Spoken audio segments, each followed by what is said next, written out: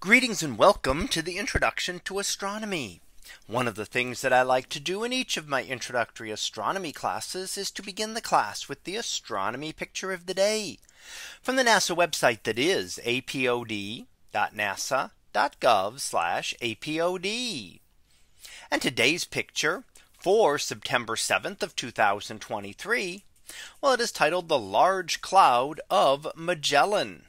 So what do we see here? Well, this is the larger of what are known as the two Magellanic Clouds, seen by Ferdinand Magellan as they studied the southern sky back in the 1500s. So these are now known. First, they were just a cloud, some kind of patch on the sky, much like our own Milky Way. They are now known as other galaxies, small galaxies outside of our own Milky Way. And the Large Magellanic Cloud, generally classified as an irregular type galaxy, because it does not have any distinct structure to it.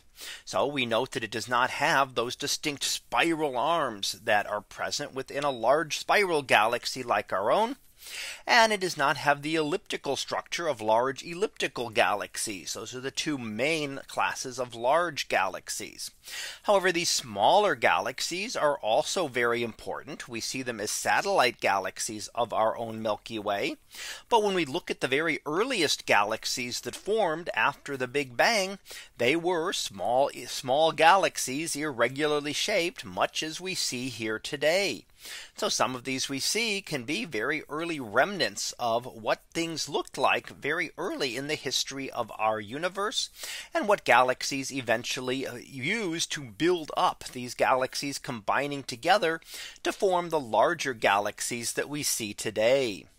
Now, while it is not a spiral galaxy, it has some things that relate to that, including the great blue clusters of stars, young stars that have formed, and the pink colors of hydrogen gas excited by those stars.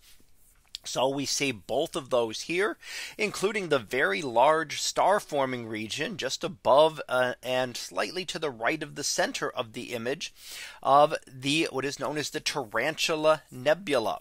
This is a massive star forming region, dwarfing some of those that we see within our Milky Way, and especially dwarfing the large star forming region we often look at as Orion, and the Orion Nebula region is a very tiny star forming region compared to the Tarantula Nebula here in the Large Magellanic Cloud.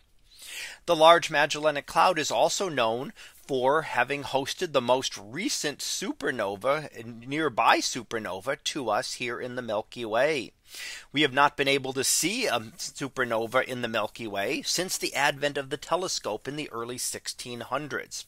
Now, that doesn't mean that supernovae have not occurred in our galaxy. They most definitely have, but they've occurred in places where we could not view them from Earth. So if they occurred on the other side of the galaxy, they would not be visible. They would have to pass through too much dust to be able to get the light to get through to us here. However, this one occurred in 1987, known as supernova 1987A.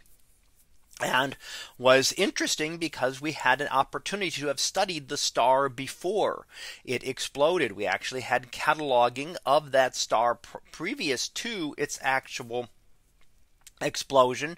So we had some idea of the type of star that had then become a supernova, which helps us then to better refine our models of how supernovae work. So here we see the Large Cloud of Magellan, and if you travel down south of the equator, something very easily visible in the night sky. So that was our picture of the day for September 7th of 2023. It was titled the Large Cloud of Magellan. We'll be back again tomorrow for the next picture, previewed to be Large Star Factory. So we'll see what that is about tomorrow. And until then, have a great day, everyone, and I will see you in class.